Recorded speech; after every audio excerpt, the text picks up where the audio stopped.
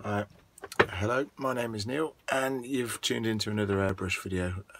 In this particular video I've painted a military helmet for a friend of mine that was in the Coldstream Guards. He asked if I could do something to honour his time in the military, so in this one as well, because of the small size of things and everything, I've done a lot of painting with a paintbrush as opposed to the airbrush. So yeah, hopefully you enjoy it. Please stick by it or whatever. It's quite a long one. I was going to break it up into 2 parts, but I decided just to let it run. There was a bit that I did film and I've basically chopped it out because all you seen was the top of my head, which was pretty boring and pretty pointless for you. So but yeah, apart from that, hopefully you'll enjoy it. Give us a thumbs up. Please, it'd be awesome if you could subscribe, and yeah, hopefully you enjoy the video. Please leave any comments and I'll catch you on the next one. Till then, see you soon. Bye bye.